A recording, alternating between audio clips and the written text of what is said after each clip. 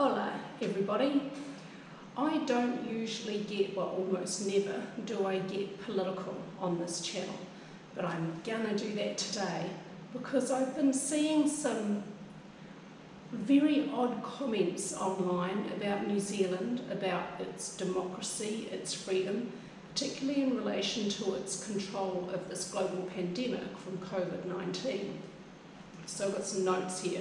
I was wondering where this was coming from, and then today I saw a wee clip from Laura Ingrahams on Fox News. So it seems that it's coming from Rupert Murdoch's news outlets in the United States on Fox and in the UK and his outlets he owns over there. So I'll link to the little clip on Fox below. I can't put it in this video, but I'll give you a little link to the clip that I'm referring to here below. In it, Laura Ingrahams says that Kiwis have, and I quote, a terrifying new response to rising COVID case numbers. They're throwing people into quarantine camps. Sounds terrible, doesn't it? It's actually not. This is a bunch of BS and spin and lies. New Zealand has quarantine because there is a virus that has caused a global pandemic and is killing vulnerable people. New Zealand has an adequate, for most times, public healthcare system, free at point of use, of which we are all very proud. However, particularly in winter months, it doesn't do very well always coping with our cases of winter flu in the normal course of a normal winter. If we had allowed COVID to run rampant in our country, our healthcare system would probably have quite quickly become overwhelmed. People who had gotten sick with anything else that needed hospital treatment or healthcare may have found themselves unable to access it, and that would have been detrimental to the health of the whole country. And so we decided we wanted a strong response to this virus. The definition of quarantine, which has been in use for centuries, restriction on movement or goods intended to prevent the spread of disease or pests. It is a normal public health response to a novel virus which is lethal for vulnerable people. New Zealand has a policy of returning citizens and residents and the other occasional important or essential worker, which is in short supply in New Zealand, who may be allowed to come into the country, and they're very few at the moment. They have a policy of a 14-day quarantine. It is a choice to undergo this quarantine because if it is so offensive to you, don't go there. You're quite free to not go to New Zealand and undergo 14 days of quarantine. Quarantine facilities, government run, are in 4- and 5-star hotels, and I'll put some pictures of some of these places in here. They're actually quite nice. All your food is provided for, all your needs are met, exercise out every day. It's only 14 days. Unlimited Wi-Fi, Netflix. For returning citizens who intend to stay in New Zealand for at least 90 days or longer, the cost of this 14-day stay in a 4- or 5-star hotel is completely covered by the government. For everyone else, they have to pay for it $3,100 for the first adult, and I think it's $950 or $850 for any second adult sharing the same room, which we think is quite fair. So that eliminates the possibility of wealthier people within the country leaving the country for an overseas holiday and then the government footing the bill for their quarantine upon return. With a strict border and quarantine at the border, that means that within the country, New Zealanders have complete freedom to go about their business as usual, and they are. They are holidaying in their now international tourist-free country. I have relatives who are just doing an amazing, huge tour of the South Island.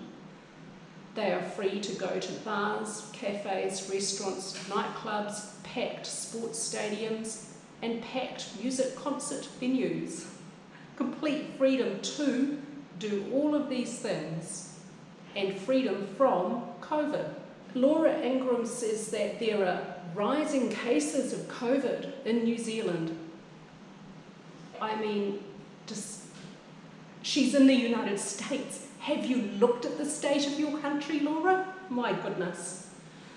The number of current active cases of COVID in New Zealand is 70. 66 of those are at the border in managed isolation.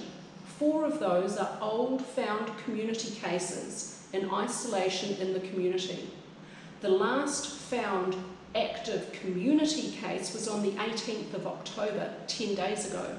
Since then, with extensive testing and rigorous contact tracing, they've not found another community case of COVID. Like I said, they have freedom from COVID within the country, and that's how they like it.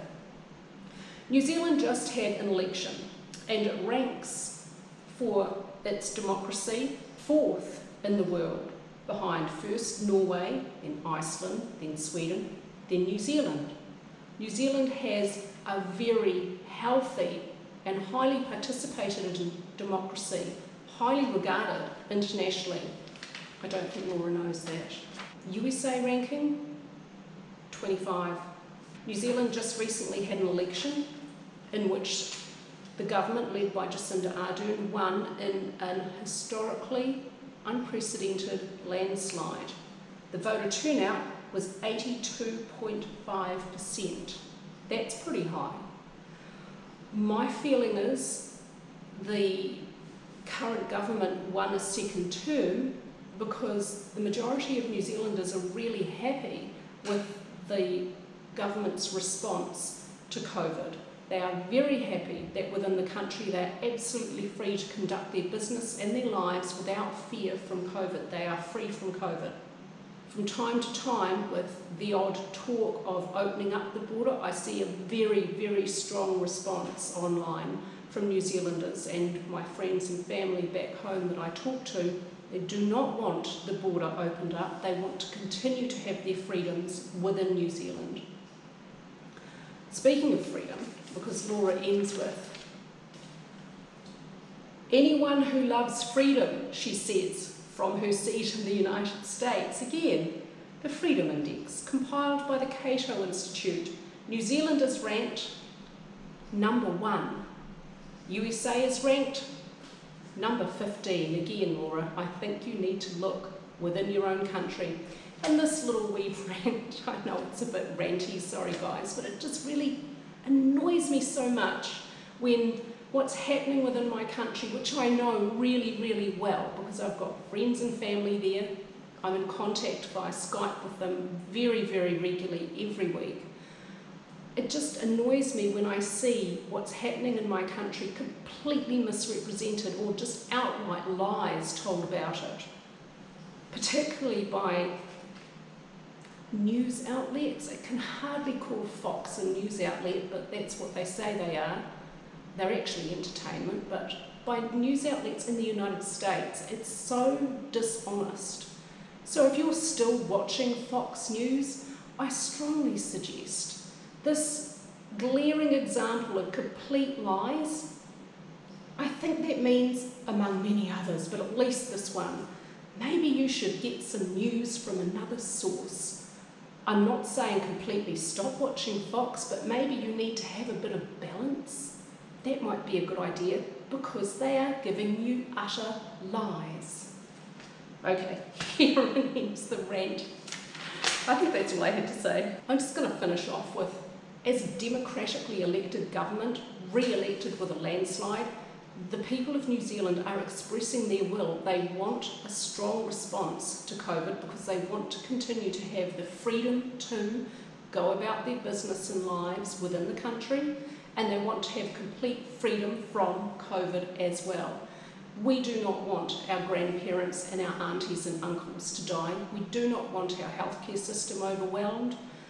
We do not want to have to go back into any other kind of restricted freedom of movement with any kind of further lockdown. The 6 weeks they did in March, April and into May, that was all they needed to do, because they're community minded and they're thinking of each other, not just themselves. Okay, that's all from me. Thank you for watching, and I'll try and be less political in future.